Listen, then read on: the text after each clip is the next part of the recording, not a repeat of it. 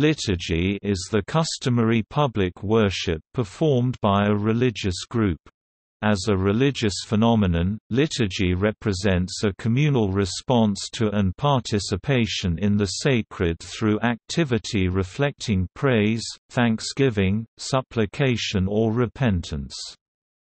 It forms a basis for establishing a relationship with a divine agency, as well as with other participants in the liturgy. Technically speaking, liturgy forms a subset of ritual. The word liturgy, sometimes equated in English as service, refers to a formal ritual, which may or may not be elaborate, enacted by those who understand themselves to be participating in an action with the divine. Examples include the Eastern Orthodox Divine Liturgy, Greek, Thea Liturgia, and the Catholic Mass.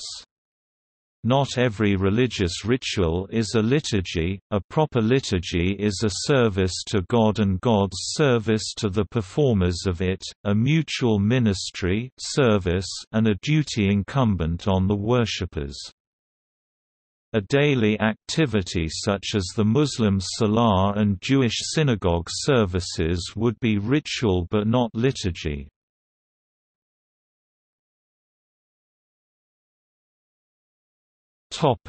Etymology. The word liturgy, derived from the technical term in ancient Greek, liturgia liturgia, which literally means, "work of the people", is a literal translation of the two words, litos ergos, or public service. In origin it signified the often expensive offerings wealthy Greeks made in service to the people, and thus to the polis and the state. Through the liturgia, the rich carried a financial burden and were correspondingly rewarded with honors and prestige.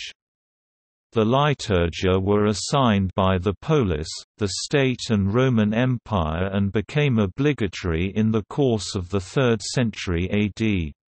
The performance of such supported the patrons standing among the elite and the popular at large.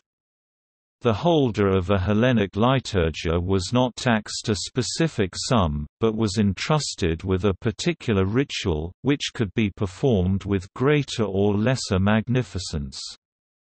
The chief sphere remained that of civic religion, embodied in the festivals. M.I. Finlay notes, "In Demosthenes' day there were at least 97 liturgical appointments in Athens for the festivals, rising to 118 in a quadrennial Panathenaic year." However, groups of rich citizens were assigned to pay for expenses such as civic amenities and even payment of war ships. Eventually, under the Roman Empire, such obligations, known as munera, devolved into a competitive and ruinously expensive burden that was avoided when possible. These included a wide range of expenses having to do with civic infrastructure and amenities, and imperial obligations such as highway, bridge and aqueduct repair, supply of various raw materials, bread baking for troops in transit, just to name a few.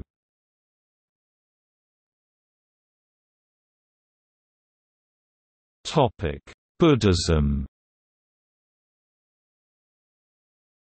Buddhist liturgy is a formalized service of veneration and worship performed within a Buddhist Sangha community in nearly every traditional denomination and sect in the Buddhist world. It is often done once or more times a day and can vary among the Theravada, Mahayana, and Vajrayana sects. The liturgy mainly consists of chanting or reciting a sutra or passages from a sutras, a mantra especially in Vajrayana, and several gathas. Depending on what practice the practitioner wishes to undertake, it can be done at a temple or at home. The liturgy is almost always performed in front of an object or objects of veneration and accompanied by offerings of light, incense, water and food.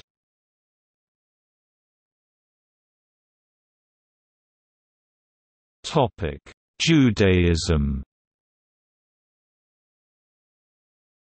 Jewish liturgy are the prayer recitations that form part of the observance of Rabbinic Judaism. These prayers, often with instructions and commentary, are found in the Siddur, the traditional Jewish prayer book.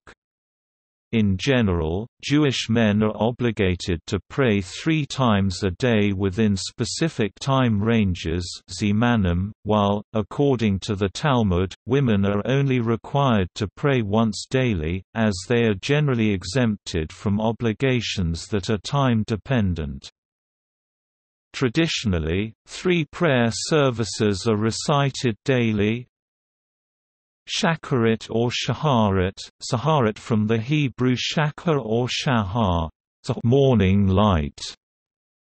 Mincha or Minna, Minhor, the afternoon prayers named for the flour offering that accompanied sacrifices at the temple in Jerusalem. Arvit, Arabit or Mariv, Marib from nightfall, additional prayers. Musaf and additional are recited by Orthodox and conservative congregations on Shabbat, major Jewish holidays including Chol Hamoed, and Rosh Chodesh. A 5th prayer service, Ne'ilah, closing, is recited only on Yom Kippur, the Day of Atonement.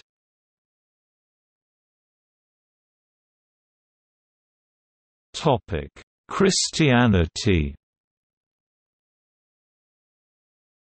Frequently in Christianity, a distinction is made between liturgical and non-liturgical churches based on how elaborate or antiquated the worship. In this usage, churches whose services are unscripted or improvised are called non-liturgical. Others object to this usage, arguing that this terminology obscures the universality of public worship as a religious phenomenon.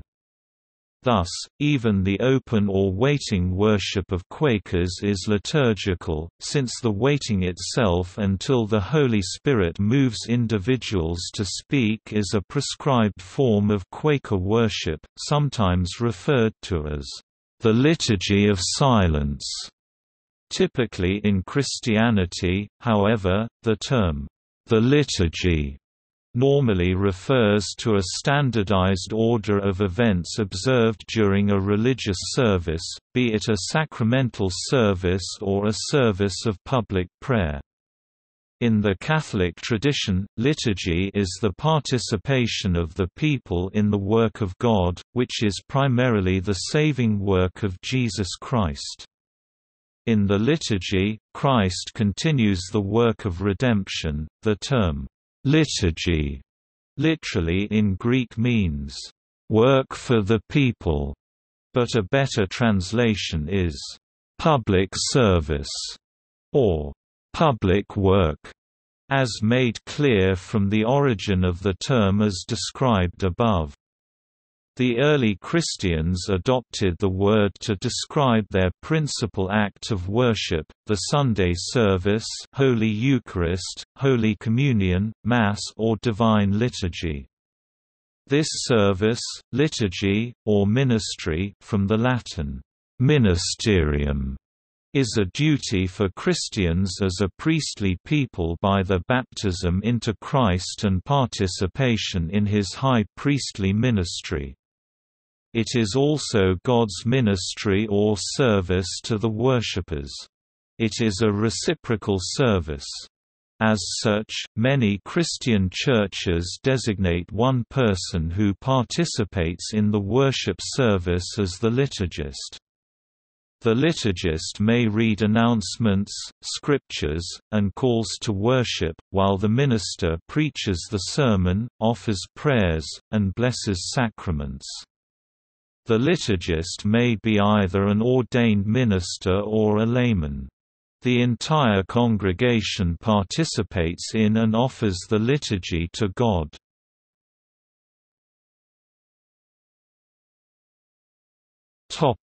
Islam.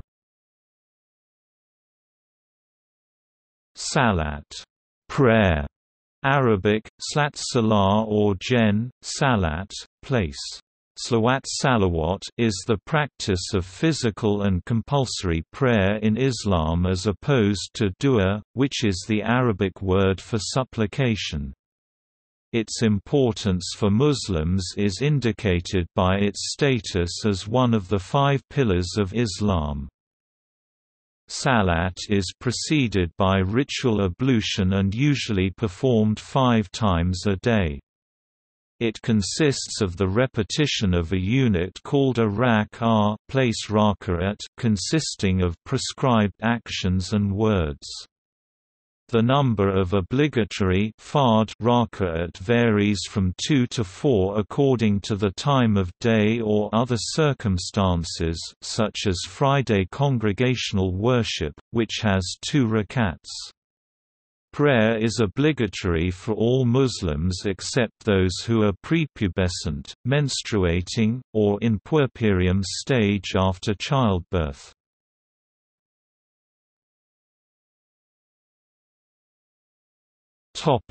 See also: